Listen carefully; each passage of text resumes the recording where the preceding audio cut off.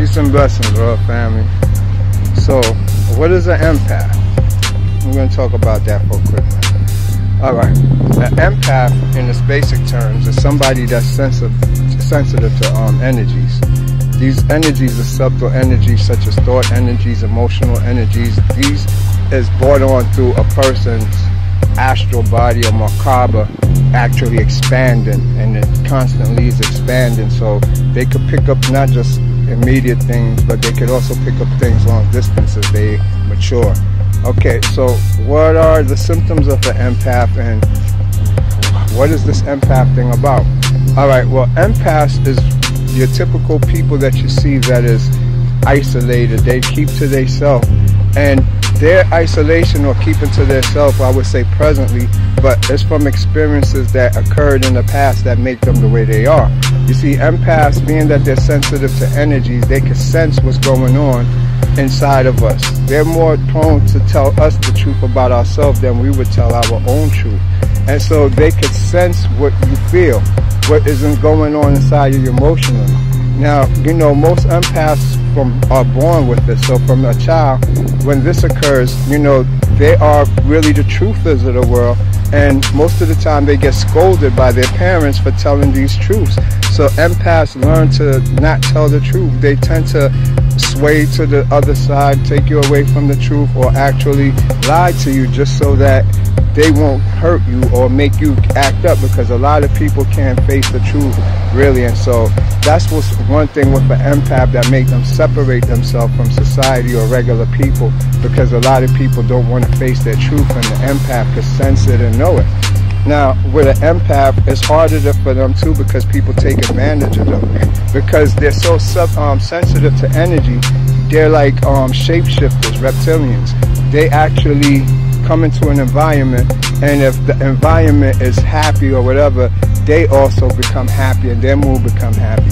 If it's a down, sad environment or negative environment, they turn negative and fit right into the environment. So they always shape-shifting as far as emotion to suit the situation, because it's out of survival instincts from being, you know, getting in trouble in the past. So empaths always is like pleasers, you could say, but they're not the ego pleasers. They're a different type of pleasers. They're pleasers that learn this from experience, that their truth is so deep or real, most people don't want to face it and will put them in a bad situation or get into arguments.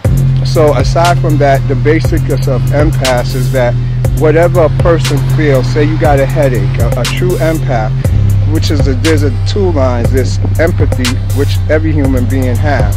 You know, when somebody, dog die, you feel sorrow, pain for them. But an empath now, say you woke up with a headache and your stomach hurt, and you know you have a hangover, and your empath friend come by.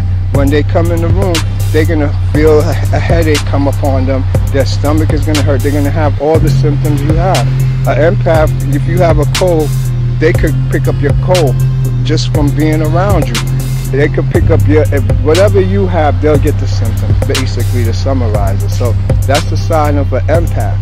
So empaths tend to actually isolate themselves because of some of these reasons that I'm explaining to you. Also, because of their open heart, you know, their heart chakra is so open, they're quick to sympathize with people, and it pulls them in and drags them into people's life, and they start trying to organize a person's life and help the person, and wind up putting themselves into situations when they do that. So empaths are people who actually can't help but helping people. They don't know how to say no. You know, they're always getting themselves caught up into things because of that simple fact they can't say no. And it's not their fault. They wish they could say no. Because of their empathy, though, they find something that actually they can see in themselves that make them attach themselves to people to help them. So empaths, after a while, they learn these lessons and start isolating themselves, because actually when they get themselves heartbroken, used, abused, and it keep happening over and over again, it become an energy theft. It sucks their energy. With empaths, just being in the same room with somebody that's sad, their energy gets sucked from them, and it goes into the person, and the person feel better and happy, and now the empath is wearing that negative energy. So these is all signs of an empath. An empath is also 100% psychic, because that's how they're able to read your energy signature, your vibrations as they come into the room.